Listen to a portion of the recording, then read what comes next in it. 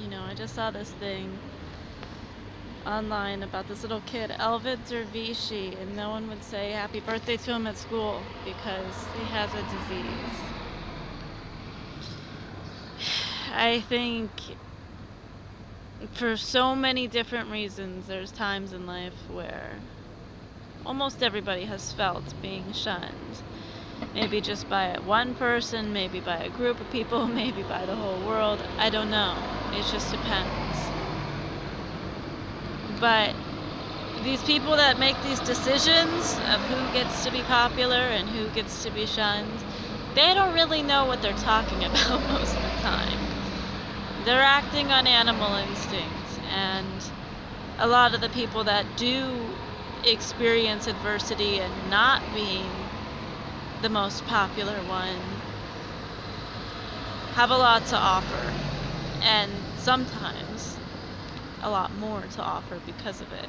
So for all the Elvids out there and all the kids, I know bullying is at an all-time high right now, and it has a lot to do with the internet and how easy that makes everything, and keeping up with social networking and looking your best in pictures, etc., etc., etc.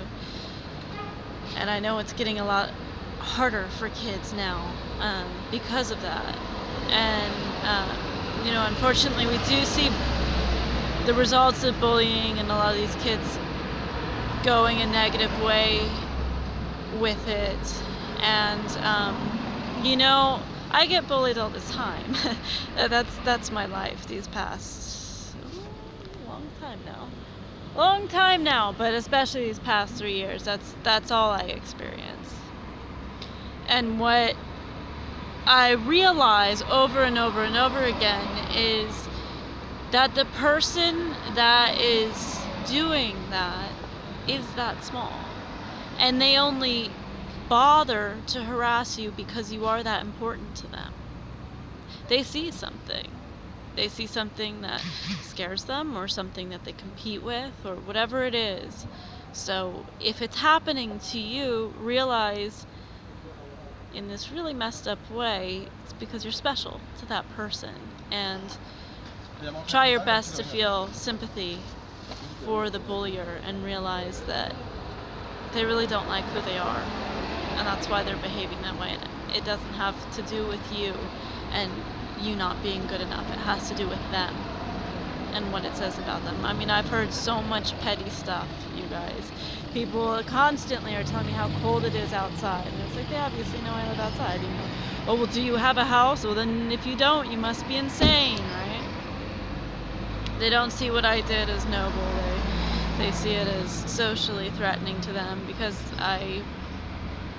some friends bailed and I had to bail on my friends, and therefore I'm worthless. That's what they're saying. And all these, it's cold. But you know what? They're cold. They're cold. So to all you kids out there that are experiencing similar things as I do as an adult, keep going. If nothing else, but to come back and ruin their day about how great you're doing in the future. Oh, it's satisfying. So do it for you, and do it to have that neener moment down the road, because they're giving you a gift in rejecting your company. Because now you don't have to hang out with them. Isn't that nice?